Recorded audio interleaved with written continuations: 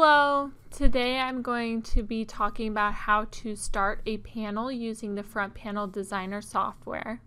So for this, you just go up to the top left corner and click on Create New Front Panel. This will take you to the front panel properties, and here you can choose your basic shape. You can either choose a rectangular shape, an elliptical shape, or a free shape, which is done by uploading your DXF file, which we'll talk about in the later video, but for this we'll choose a rectangle shape. Next, you'll want to choose the material type that you'll be using for your project. You can choose customer provided material if you're going to be providing material to us, or you can choose our material, which can be aluminum anodized, chromated, raw, powder coated, acrylic. We have various types. I'll choose anodized aluminum. We have various colors that you can choose from, or just choose natural anodized. And next you'll want to choose your dimensions. So this can be done in either inches or millimeters.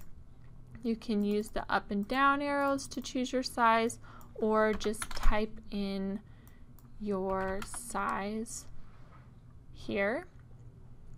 Now you'll want to choose your thickness for your panel, which I'll choose 2.5 millimeters. Then there's the option to add a radius to the corners of the panel. So I'll add a 5 millimeter radius here. If you want some of the corners to have a different radius, just uncheck identical values and change the corner radius to your liking. Also, you can add edge machining to your panels, so you can add to the front edge or the rear edge a bevel or a radius. We have various ones to choose. Select what you would like and then hit OK. Then lastly, you can leave any remarks that you want for our production team to see. So an example of this would be, please sand edges.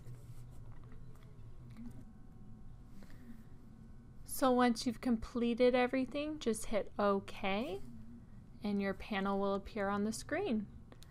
And if for any reason you need to change anything on the panel, just double click the panel and it'll open the front panel properties back up. For instance, if you want to change the color from natural to blue, just select blue and then hit OK and the panel will be changed. So that concludes how to start a panel using the Front Panel Designer software. Thank you.